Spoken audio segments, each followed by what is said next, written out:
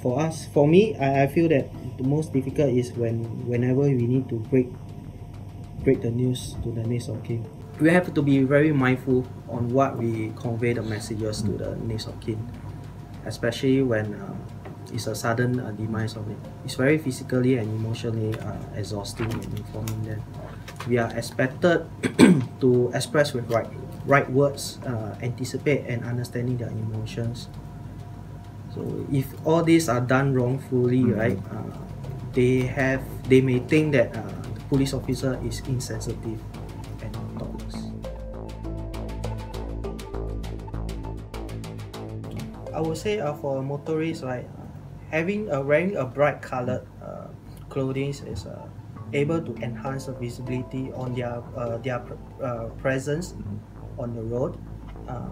Having a safe riding gears, equipments, like instead of wearing a slippers, right, they can wear a covered shoes to protect, to minimize the injuries after the accident, and also stay out of vehicle blind spot area.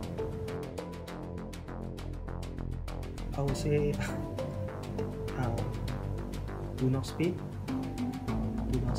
stay focused while driving your vehicle, stay alert, and exercise care when making a lane change by checking through your mirrors and also your blind spot area.